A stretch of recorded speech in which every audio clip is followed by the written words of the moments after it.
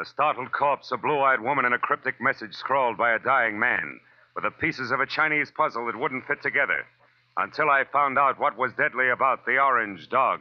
From the pen of Raymond Chandler, outstanding author of crime fiction, comes his most famous character as CBS presents The Adventures of Philip Marlowe.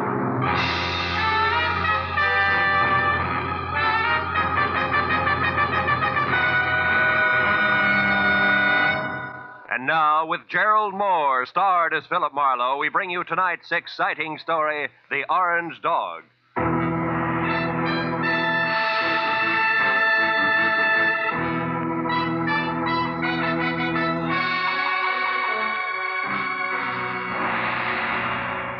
By 6 in the evening of a very slow day, I'd resigned myself to the business of no business.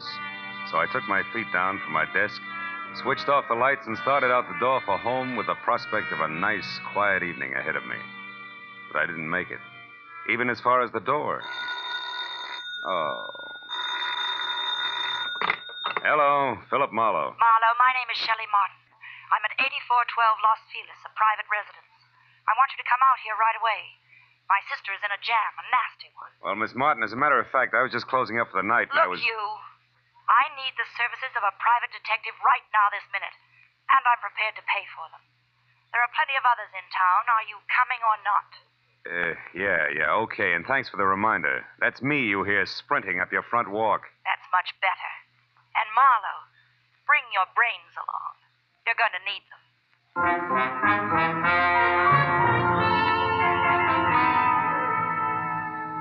And that was the end of my quiet evening. But I just couldn't resist those government engravings of Mr. Lincoln. So I drove down to Weston, turned off on Los Feliz, and found the number 8412. The yard was an overgrown tangle of perennial plants losing their battle with the weeds. It was like a girl in a strapless evening gown with her hair up in curlers. However, I could see a light through the Venetian blinds, and the doorbell worked with a resonant two-tone chime that caused the door to open just far enough to allow a pair of eyes so blue they were almost purple to peek out at me. Yes, what is it? I'm delivering that private detective you ordered. Oh, Marlowe, come in. Thanks. Sit down, won't you? Thanks again. All right, what's the next move? It's about my kid sister. Mm-hmm. She's involved with a man named Lou Horner, a San Francisco broker. She's quite deeply involved, I'm afraid. Oh? You see, some very strange things are going on, Marlowe, and my sister is a naive kid caught right in the middle of them. Yeah, I see. What sort of strange things, Miss Martin? Shelley. Sweet.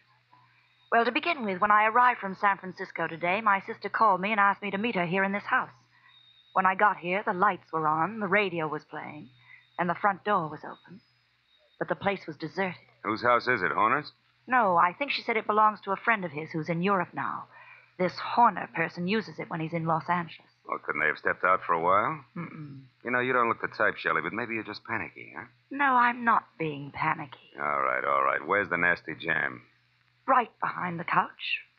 Take a look. Okay. But you know, I see what you mean. Who is he, Shelley? How'd he get here? Maybe it's Horner, I don't know. I tried to search him, but I couldn't. Mm-hmm. Well, it wouldn't have helped anyway. Whoever shot him cleaned him out. No wallet, no papers, nothing. I found this magazine lying under his hand. Look here. Mm-hmm. He must have written this just before he died. Where's that? Here. Oh. It says, call Marion tonight about the orange dog, a foe. Orange dog, a foe. For what? That's why I called you, Phil. Marion is my sister. And whatever the orange dog of foe is, it must be awfully important. We've got to find out what it means, Phil, for Marion's sake. So far it means murder, honey, and that's for the cops. No, Well, all right, call them. But keep Marion's name out of it. A thing like this could destroy her. But look, maybe she pulled the trigger on our friend here. Maybe, but I don't think so. She's a sweet kid, Phil. Give her a break. If I'm wrong, I swear I'll help you bring her in myself. Is that fair enough? Okay, Shelley, it's a deal. It makes just as much sense as the orange dog of foe, but no more.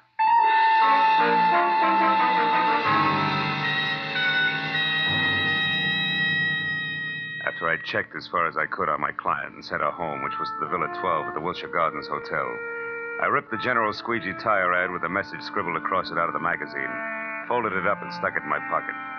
Next, I called Lieutenant Ibarra at Homicide and told him where I'd found a body, probably named Lou Horner, leaving out all the details about Shelley, Marion, and the orange dog. Then I started out the door, but got back as a shadow slid across the walk. I caught a glimpse of a large, ugly head of long, dirty hair set on a small, ugly body that was moving fast. By the time I got out on the walk, Longhair was already putting mileage on a green coupe with a broken tail light. It winked mockingly as it went out of sight. So I got in my car and headed for New Chinatown. It was the logical place to get some information regarding a Chinese dog. I saw a light filtering through a dingy window, illuminating the words James Tang, dealer in Oriental curios. Inside the musty shop, a little man, dressed in a black kimono, drifted forward, softly. Yes? I think perhaps you can help me, huh? I am honored. To be able to help would bring fragrance of plum blossoms to my nostrils, carpet of rose petals to my humble floor, and 1,000 blessings upon my head. Oh, that's very pretty. Tell me, what is the dog of foe? The dog of foe? Why, this? This fantastic creature here is called the dog of foe. His fierce eyes and snarling mouth are to frighten away evil spirits from temples of Buddha. Why do you say called the dog of foe? Amateur collectors and auctioneers have named him that. It sounds exotic to cash customers. Actually, he is a lion. The lion of Korea. I see. Tang, would you happen to have an orange dog of foe? Very strange that you should ask that, my friend. Strange? Why? Reason number one.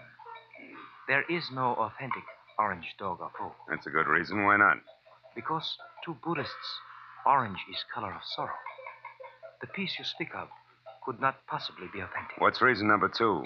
You are second person to inquire after this non-existent orange dog of foe within the last few minutes. Was it an ugly little man with long hair? Quite contrary. It was a very pretty girl with short hair. Was her name Marion? She made point of not leaving her name. Well, that proves something. However, my friend, old Chinese proverb, loosely translated, says a little knowledge is the instrument of a fool.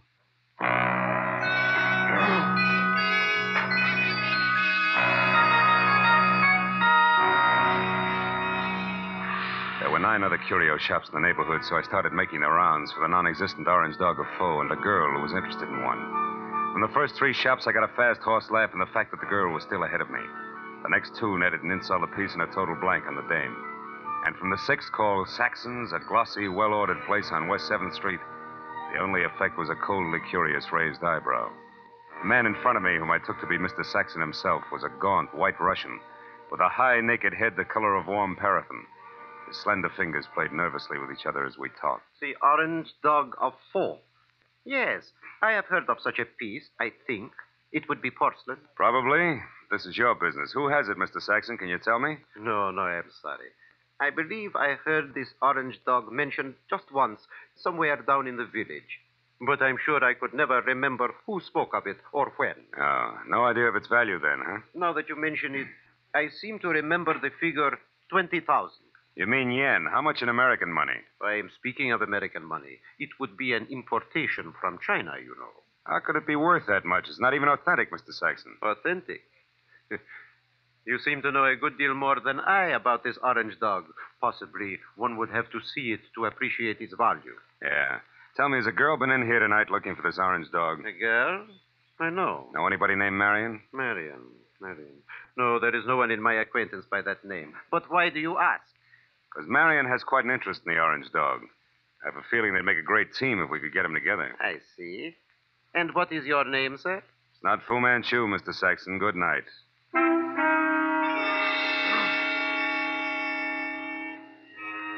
Saxon's expression didn't change. I turned and walked out of the place, and then because, with both of us using double talk, the conversation was bound to deteriorate. At least I had found out that the orange dog of foe existed. It was going for a very high figure, especially for a phony. And it didn't take an abacus to figure out that Saxon knew more than he told me. Well, I started up the sidewalk to the next bric-a-brac emporium when I saw something parked on the side street, which brought me to a halt. It was that green coupe with the broken tail light. I went over to it, found it empty, and stuck my head inside to check the registration card for Longhair's real name. Yeah, it was a very foolish move because Longhair at that very moment prodded my kidney with the muzzle of a .38. And neither he nor the gun had a sense of humor. All right, Mr. Wise Guy, come on, walk. You and me are going up the alley here. What's the matter? Don't you feel at home in the light? Shut up. I don't like it much anyway, so you better ease off with the smart sayings. Okay, this was far enough. Well, Mr. Wise Guy, did you find what you're looking for? You mean the orange dog, Shorty? The answer's no. The orange dog. So that's where the plates are. What plates? You're working for Horner. You don't know what plates. Look, chum, when you get your next haircut, have your brains dusted off. Nobody works for Horner anymore. Horner's dead. Dead? Since when? What's the surprise act for? You saw the body. You were sneaking around that house on Los Feliz. In fact, you might have killed Horner yourself. That body wasn't Horner. Why, Horner is 3 times the size of that guy in Los Feliz. He's bald. Also, he's so dumb he can't remember his own phone number. Oh, hold it. I'm looking for Vera Street where they throw those enchiladas. I'm sorry, gentlemen. I don't want to intrude. Hey, quiet. I'll blow your brains out. All right, now, come on, Mr. Wise Guy. Tell me what Horner's got on his mind. You know all right. I saw you taking orders from his girl. You mean Shelley Martin? Who else? Thought maybe you meant Marion. Marion? Who's Marion? Shelley Martin's sister. And don't let it worry you. Marion's got the orange dog eating out of her hand. I don't say. It ain't funny, mister. It's just peculiar. Because Shelley Martin don't have a sister, I know. So it seems like you're a very mixed-up character. In fact, Mr. Wise Guy, you're so mixed up, you're no good to me at all. So get over there with the rest of that.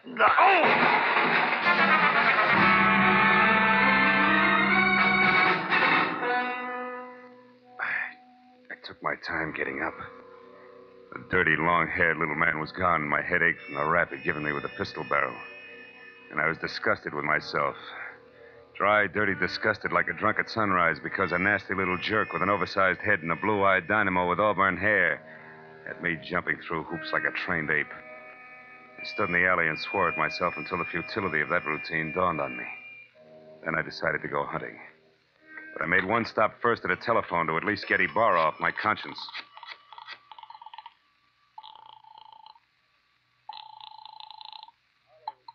Lieutenant Ibarra. Hello, Lieutenant. I just found out that body on Los Feliz isn't Horner. I knew that an hour ago. Huh? The body isn't Horner's, and Horner is no broke. He's a counterfeiter, a big one. Oh. The dead man was a treasury agent named Slade who was closing in on Horner. So if you've got anything you haven't told, Phil, you better get it off your chest. At this point, it's a pleasure. Girl named Shelley Martin's calling the signals about now, and she can be found at Villa 12, Wilshire Gardens Hotel. Yeah, hurry. You'll just about meet me there, Ibarra. Now, wait. Suppose you go alone and find out what you can first. That's a switch. I'll follow in half an hour. Let's not freeze her up, Marlowe. Let's keep her talking, okay? Okay, Ibarra. That's easy for her. She's got a forked tongue. Only this time it's going to wag strictly on the straight and narrow, I guarantee it.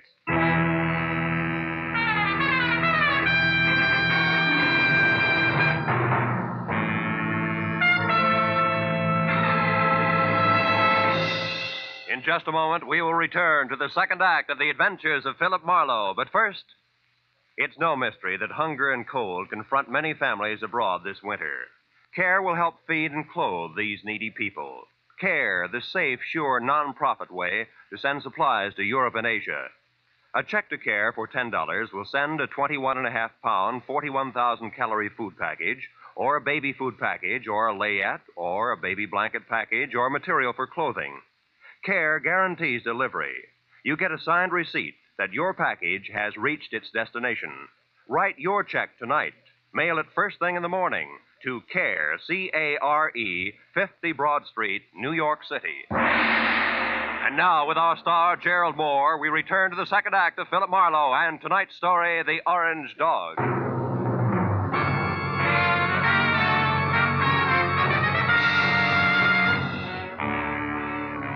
Pointed my car toward the Wilshire Gardens, and a beautiful liar named Shelley Martin, I was sure of two things. The plates that Longhair had wisecracked about just before he piled me into a row of garbage cans were the engraved kind that counterfeiters use to make money the easy way. And second, both Longhair and Lou Horner were racing for the plates as well as the orange dog. which could be one and the same thing. But 20 minutes later, as I pulled up near Villa 12, which was strips of yellow light and raised voices drifting out of half-open Venetian blinds, I forgot about the gentleman involved and concentrated on a lady who didn't have a sister called Marion. I went around to the back of the villa where I found the service door unlocked and the kitchen beyond dark. And when I entered and quietly moved to a spot near the living room where I could see Shelley snapping at a pompous, excitable man with a red face, All right, I figured that a little eavesdropping might pay where I off. belong. I'm here in Los Angeles. Is there anything wrong with that, Mr. Horner? Yes, everything. Why, I wouldn't even have known you were in town if I hadn't gone back to the place in Los Feliz where I saw you and some man having a delightful little chit-chat over the body of that T-man. Treasury man? Yes. Is that who he was? A meddlesome fool I caught snooping through my papers. Then you killed him, Lou. Of course I killed him. I had to. Now stop asking questions and get out of here. Because this is business, not pleasure, Shelley. And that leaves no room for you. Or Marion? What do you know about Marion? Not enough. But what I do know, I don't like. Look, Lou, who is Marion and what does she mean to you? Marion means money to me, Shelley. Nothing more. So just leave me alone here so that I can make a call according to schedule. A call about... Lou. What's the matter, Shelley? Behind you, Lou. They're in the garden. Lou! The bullet crashed through a closed window, didn't stop until it got to Horner, who grabbed at his chest and dropped to the floor even before the glass quit flying. And by the time I got outside to where the shot had come from, I found nothing but a little wind rustling a lot of trees. When I got back to Shelley and the blood over tweed on the carpet, Horner was already dead. Marlowe, the man out there was Henry Peel. Peel? Something in long hair and dirty clothes? Yes, I met him in Horner's office once. Lou said he was a broker from Chicago. Come on, both Peel and Horner are counterfeiters. What? Lou, a counterfeiter? That's right. Never mind the carefully arched eyebrows, honey. They mean nothing. But, Marlowe, I swear I never knew that Horner was anything but a broker. A broker maltreating poor sister Marion? You're a liar, Shelley. About Marion, yes. I haven't even got a sister. But from there on out, I'm telling the truth, Phil. Then tell some more and fast. All right, here it is. Lou Horner's been my boyfriend. And, checkbook? For the past year and a half. But about a month ago, he suddenly stopped being very attentive. And I couldn't figure out why. So you decided to keep your big blue eyes wide open, huh? Exactly. And it paid off. Because I found out that, 1, he had taken better than $20,000 out of his bank account. 2, that he was coming down here to Los Angeles. And 3, that an item named Marion might be beating your time. Yes. And that part of it upset me plenty. Until 10 minutes ago. But then I found out that Horner here was a murderer, and that, Marlowe, I don't buy. 3 cheers for the all-American girl. Oh, skip it, Marlowe. I'll live my way, you live yours. Don't worry, honey. Nobody wants to change places with you. Hey, look. Why does Horner wear a little rubber band on his little finger, do you know? Oh, he had a bad memory. Used every kind of gadget in the books to keep himself from forgetting things, especially numbers. Yeah. Well, for example, that rubber band might mean 10 o'clock. How do you figure?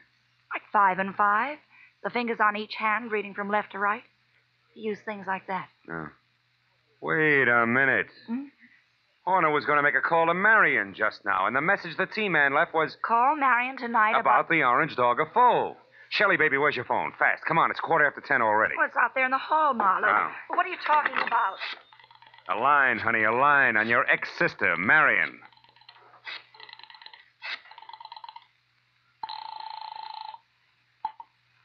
This is Mr. Saxon. Ah. Lou Horner, Mr. Saxon. I know I'm some 15 minutes late with this call, but I'd still like to see you about the orange dog of foe. Certainly, Mr. Horner. The orange dog is here, waiting for you. Good. I'll be right over. Marlowe, who is Mr. Saxon? A man very close to a lot of trouble, Shelley. Now, look, you wait right here for the law, and in particular, one Lieutenant Ibarra. Tell him nothing but the truth about Horner and what he meant to you in dollars and cents, and you may be all right. But where are you going, Marlowe? To a curio shop on West 7th Street to see, among other things, the orange dog of foe.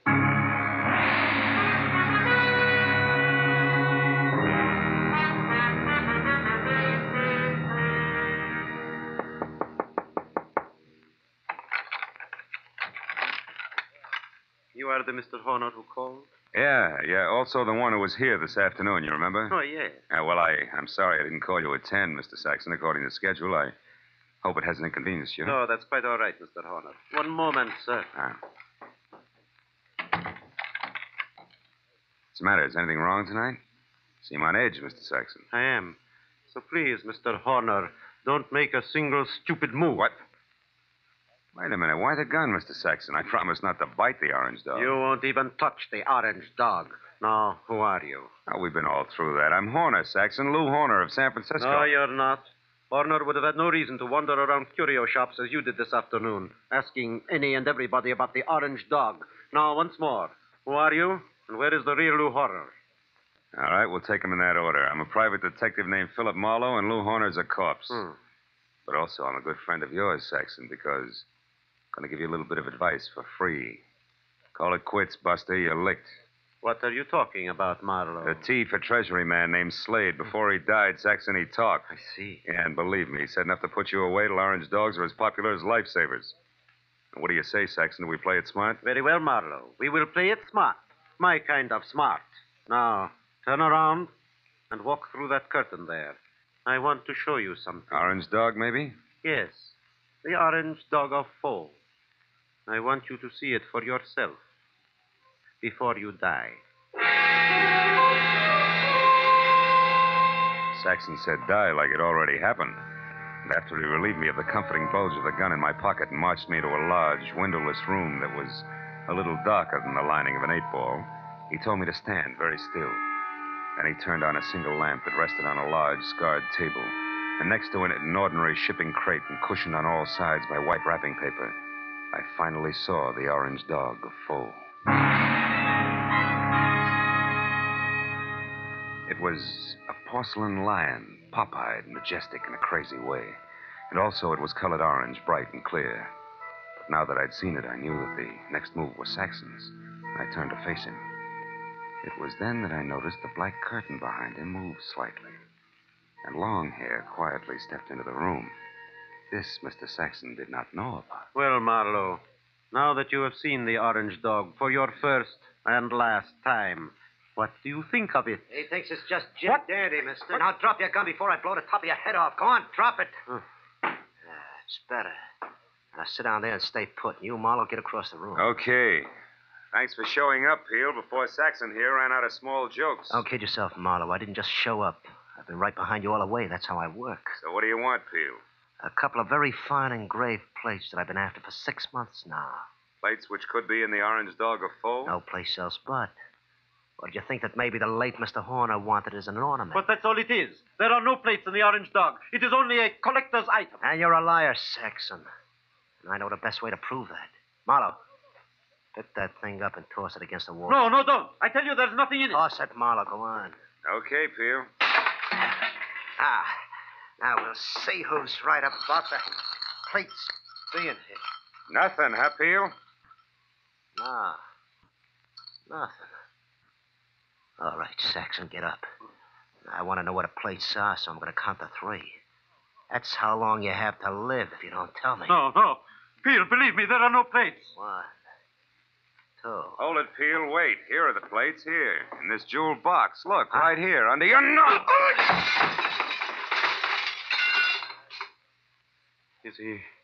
Is he out, Marlowe? Yeah, he's out all right. He took the light with him, too. Is there another lamp in here? No, there isn't. Nor is there another gun. Why, you stinking little... Wait a minute. Those sirens, Saxon, they're heading this way. Police? Yeah, the police. Looks like sooner or later everybody gets together in the back room at Saxon's, But not everybody stays here, so I'll take this wrapping paper and leave now. Wrapping paper? The stuff that was around the orange dog? Yes, a sample of the best grade of counterfeiting paper made, Marlowe. And that's what Horner was supposed to buy, not plates. Those he got a month ago. Still makes you a crook, Saxon, and one who'll never get past the front door. Oh, no, we'll see about that. Marlowe! Keep shooting, Saxon, in the dark. You got 4 shots left. You filthy murderer! Only 1 now, Saxon. That's number 6. You're through, Saxon.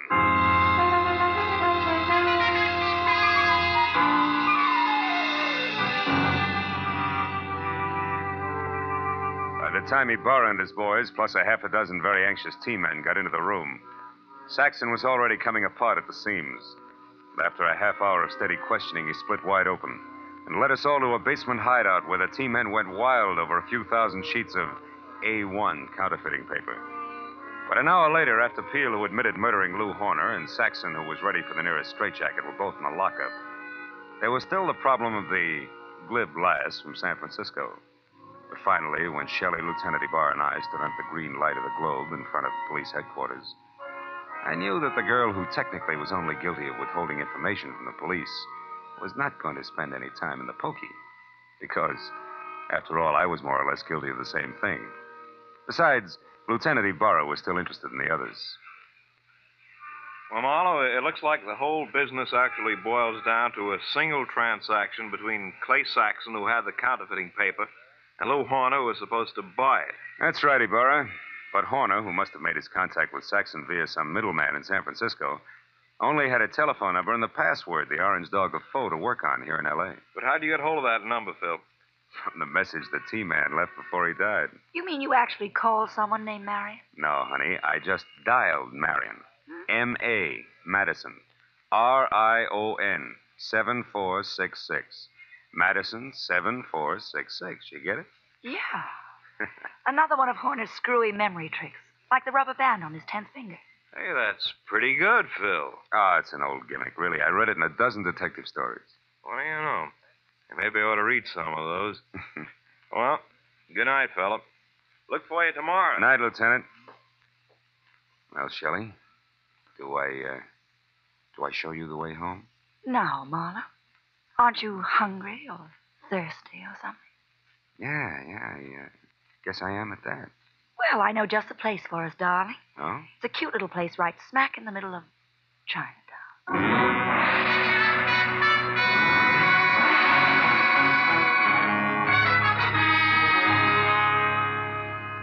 Well, we got through a small Chinese dinner without seeing or hearing from a single orange dog. And when it came time to leave, I was thinking that Shelley wasn't really too bad a kid at that. So when she left the table to powder her nose, I started to make plans. But when she got back, I forgot about them because in the meantime, she'd run into an old friend. Yeah, a rich old friend who was all alone in the big city. I said I didn't mind taking a rain check when she explained that he was from Kansas City and a broker at that. He certainly was overweight. Too much steak and potatoes. Steak and potatoes. Wonder if Lindy's is still open.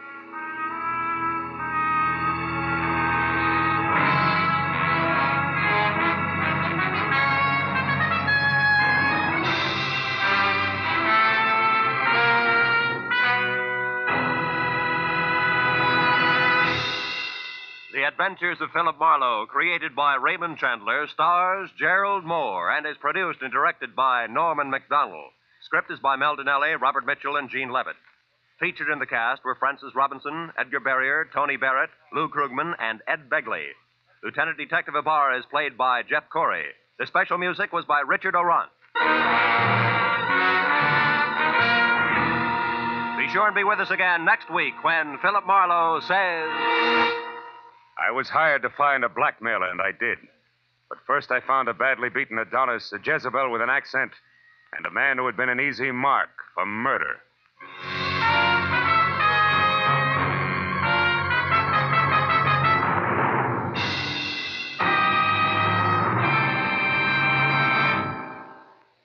"90 minutes of unsurpassed comedy comes to you every Sunday night when CBS brings you The Spike Jones Show, The Jack Benny Show, and Amos and Andy in succession.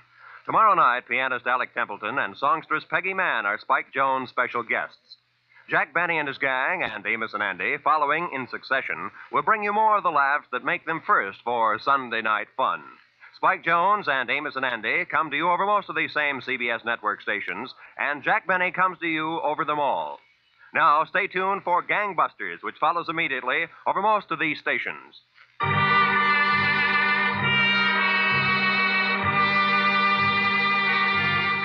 This is Roy Rowan speaking for CBS, the Columbia Broadcasting System.